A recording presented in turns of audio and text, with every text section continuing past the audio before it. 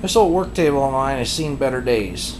This old plywood top probably ought to be replaced. It's all cracked and weathered, and the lacquer's all coming off of it. And you know, it should probably be sanded down with some, you know, with a belt sander, or maybe even just take this old crappy old top off and put a new top on it.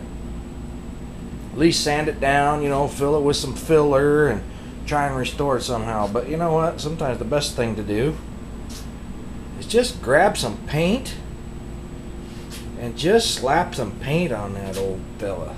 So anyway, here's my 2 cents worth of restoration here on this old table.